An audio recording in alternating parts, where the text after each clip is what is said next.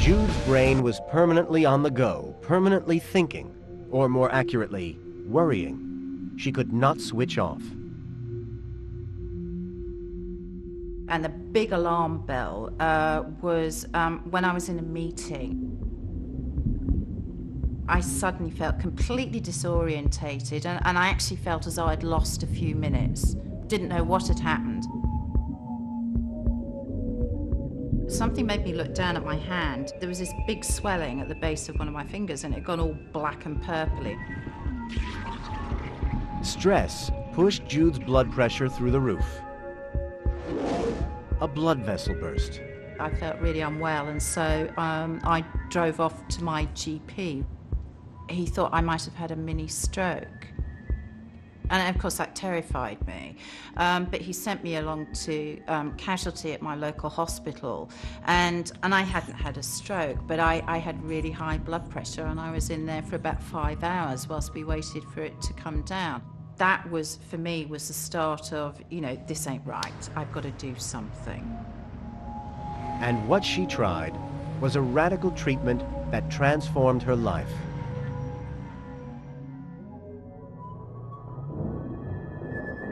Every so often, an event occurs that allows science a rare glimpse into the very real effects stress can have on the human body.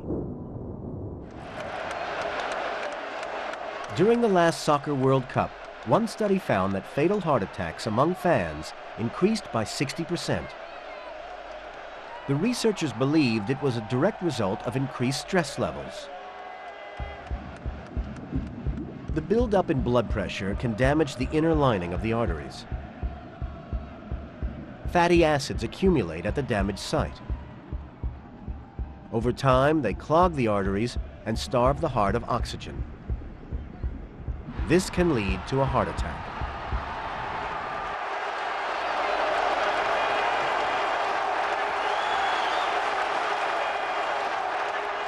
Every time people feel vulnerable, the same damaging effects of stress can be seen.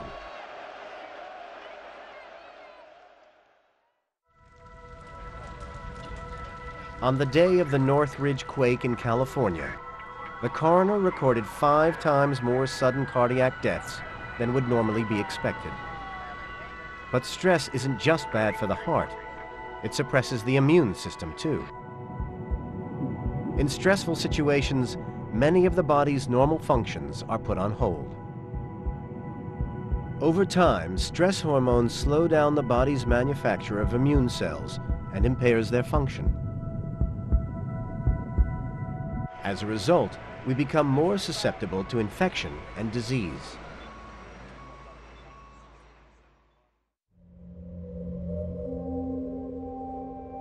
A massive stress response, which simultaneously affected a large group, occurred in New York. It followed the trauma of September 11th, 2001. The human body's reaction to very serious physical or psychological stress, like what we experienced here in New York on 9/11, includes a whole variety of changes and release of things like the fight or flight hormones. They circulate through the body and affect a whole variety of organs, most notably the brain and the heart.